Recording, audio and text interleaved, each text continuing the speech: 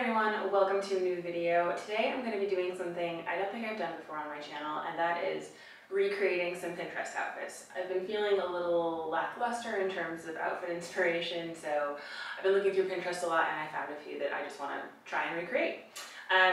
So let's just jump right into it. Recreating this first outfit should be pretty easy. I don't have exact pieces, but I have very analogous pieces, and I think we'll get pretty close to this look. So instead of a black skirt, I'm going to use my black and white check skirt from Topshop, and instead of a checked vest, I'll use this black one from Zara. So we're just kind of reversing the patterns because that's what I've got in my closet. I have two white shirt options. One is this more structured and like stiff shirt from Sézane, and this other one is a much looser fitting, flowier white top from one of the Nordstrom brands. For shoes, you can't see it in the picture, so I don't know, but I'm guessing she's wearing some kind of heel, maybe a loafer. A loafer feels really on trend with this, gives it a little bit more of that masculine feel that I think the vest plays into. Equally, and very much in my style, I love a knee-high boot, and I think that could be really fun. Also give you a little bit more coverage in winter if you're not wanting to wear a mini skirt fully, and you just need a little bit more leg coverage. But a third option I have are these loafer heels from, these are from Aloha, and so are the loafers. So another good option, maybe a little bit more schoolgirl. If I was gonna wear like a white sock, I would probably go for these, but to be honest, that's just a little too like girly for me. It's just not really my vibe. So I probably wouldn't do the sock with shoe thing, but it is cute. It's just not me. So we'll see. We'll see if I decide to try these on or not, but let's get going. We've got the base on. This is a much stiffer shirt and a more oversized shirt, so it is a little hard to tuck in and everything, but I do think it sits really nicely. It works. Let's get the vest.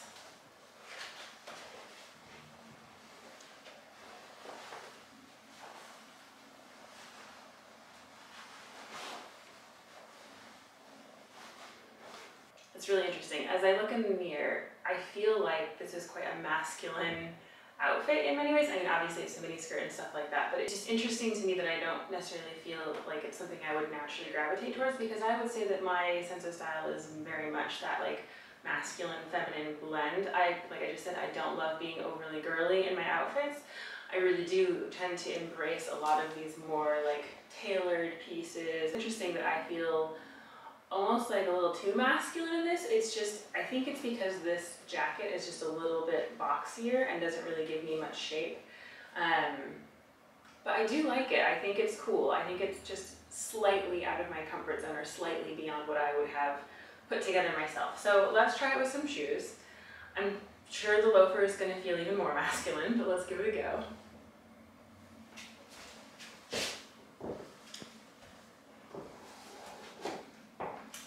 I really love these loafers. They're so comfortable.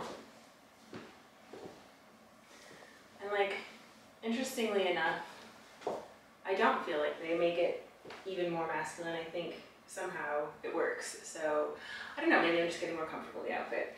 Can try and roll up my sleeves to show a little bit more skin, but sometimes that has kind of the opposite effect, makes it more casual, and that can kind of take it away from what I think is oftentimes a more like polished feminine feel, but I'm not sure. I like Dimitri from the Anastasia cartoon in this. That's immediately the character that comes to mind. I don't think I want the rolled up sleeves.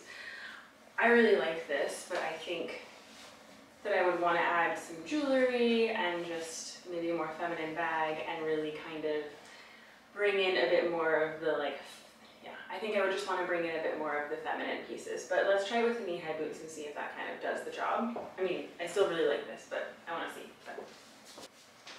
Something about these boots and this outfit feel very 70s to me. Am I the only one? Which I love. I'm a big 70s fan. That's like one of my favorite fashion eras. But I just do feel a little like, I don't know, it feels a little 70s. I think I want to try swapping out the shirt. I think again, like a more feminine shirt would make me feel a bit more feminine, and so I don't have like one of those pussy bow blouses or anything like that, but if you had like a lace shirt or something that had a bit more of like feminine touches, I think that might help make this feel a little bit more feminine. So I'm gonna try the other shirt because it's just a little softer and it flows a little bit more, and even if it's not necessarily an obvious difference, it might just make me feel a little bit better. So let's try that. Okay, yes, I really like it better with this top. It's because of how it kind of floats and flows versus the other one, which was a lot stiffer. I think this just drapes on my body a little bit more nicely, and I like that the sleeves are a little longer. It just makes me feel a little bit more feminine. So I would say both are really great, but they're just kind of different vibes in terms of how they make me feel. And I think just a slight tweak to the way that they convey to the world. Like I said, that shirt is just a bit more of a masculine shirt, and this one is just a bit more feminine just because of the flowiness. So I think this is preferred for me, just to help bring that balance that I like to find.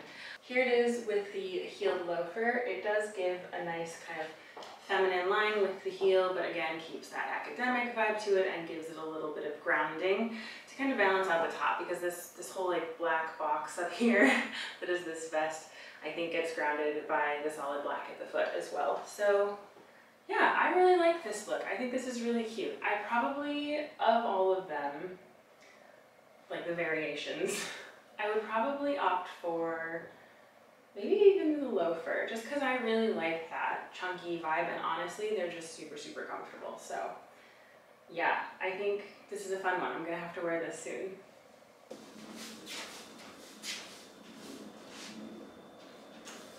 Okay, look number 2. So first, I don't have that blazer.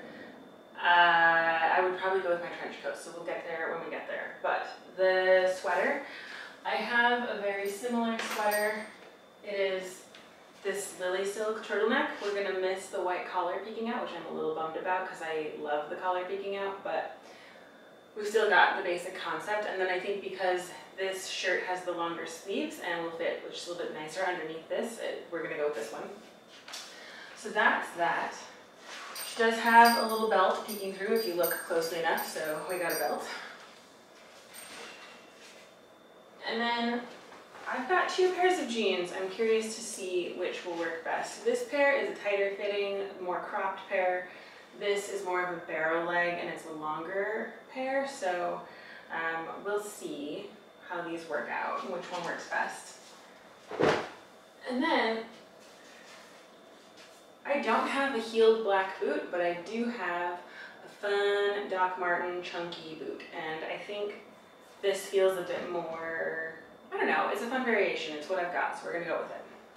Starting with the barrel leg jeans, just because they're one of my favorite pairs right now, and honestly because I think they're not as likely to work as the other pair, but we'll see. Yeah, you get drape in the back, half tuck in the front. And then this. Okay, pulling up the sleeves a little bit so this hangs out. I'm gonna uncuff these sleeves just so there's a bit more like relaxation to it. That undone vibe a little bit. She's a little casual, which I really like. I think that looks good.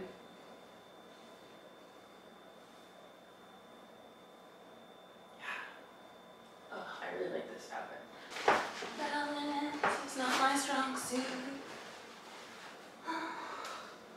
Okay, I actually quite like this. I do think that the wider barrel leg pant gives it a more casual look, and it's, you know, it's hitting lower on the boot instead of a little higher up like the picture, but I think this is fun. I think this is a great option. Let's try it with the coat and the purse. I know she's carrying a black bag, but I love the idea of the Celine pop of red in this otherwise monochrome outfit. And I would do a black blazer if I had one that was gonna work, but I just don't have it. And then my coat, I would go with the Saison Scott Trench. So I think this would be my look. Very fun. If you get too warm, especially as we're going into spring, I've always seen people like tie the sweaters over the trench coats and been like, really, who's doing that? But you can definitely take this off and just wear the white shirt and then this trench with the sweater tied over. And I was really tempted to do that the other day with a different outfit where I was wearing a sweater over a sweater and the trench, and I was walking and I was like, I'm so warm, I need less on, and I wasn't able to like stop and do it, but I was like, oh, this is when that styling is practical and not just styling, because as much as I really like all the styling tricks, it's like, yeah, but I don't know, it has to feel like there's a purpose for it, to me, sometimes, in order to be able to do it, and so, yeah, I found a purpose for it, so there's a reason. Yeah, I really like this outfit.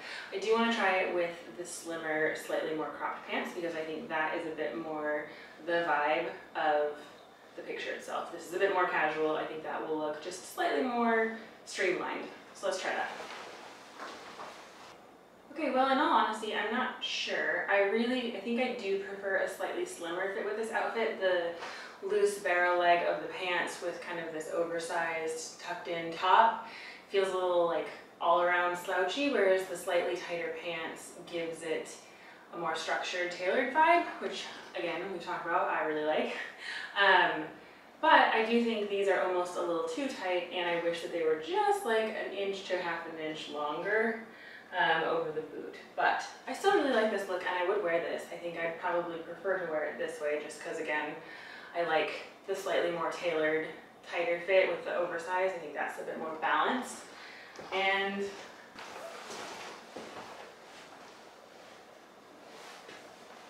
I do think that when the trench coat is actually on, the barrel legs probably it's just a lot of oversized, and so again, I think you do need a bit of that more fitted feel in the leg to help balance everything out and keep it easy and comfortable. But yeah, I really like this look. I am excited to wear this out and about. I might run to the farmer's market really quickly actually right now.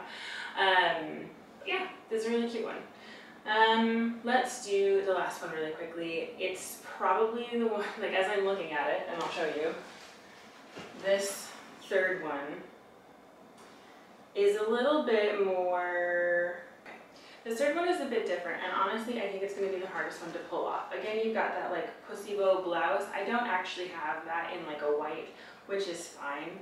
I do have it in a patterned kind of burgundy floral, which I think could be really interesting. And then I have well, let me get the pieces and I'll show you. Okay, we've got the base of the outfit done. The heels. I was like, do I need a belt? And then I realized she's not wearing a belt. And I was thinking about that. I think a belt often adds a lot of polish, sort of this finished look. Not that this outfit doesn't look polished, because it does, but it has a certain casualness to it, even though she's wearing some quite nice stuff, probably because of the jeans, but also I think because she's not wearing a belt. If she was wearing a belt, it would draw your attention to this area a little bit, and it just, I don't know, I don't think, yeah, as I was thinking, I was like, yeah, no, right call, no belt, so that was my thought. Just looking at this outfit again. Yeah, I mean, obviously her little pussy bow blouse is a bit more voluminous than mine. And I do think that her pants are slightly higher than where mine are sitting, but not bad. I think that if I had an ankle strap on there, that would be right. So, let's go bold first and see how this looks. I suspect it's going to be better. Well, we'll see. We'll see.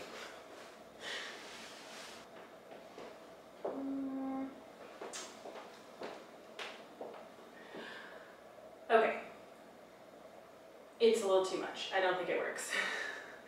I think that maybe I should try it with the other pants and see, because what I think part of the issue is that you've got this really oversized blazer. It's definitely like a boyfriend cut oversized blazer. Not a lot of shape to it, although I could button it, but that defeats the purpose. No, I can't button it, just kidding.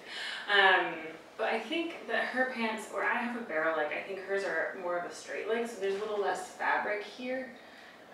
Which gives it a bit more of that streamlined look and doesn't quite, because the oversized and the long loose fitting with the oversized loose fitting barrel leg, I think it's just not working.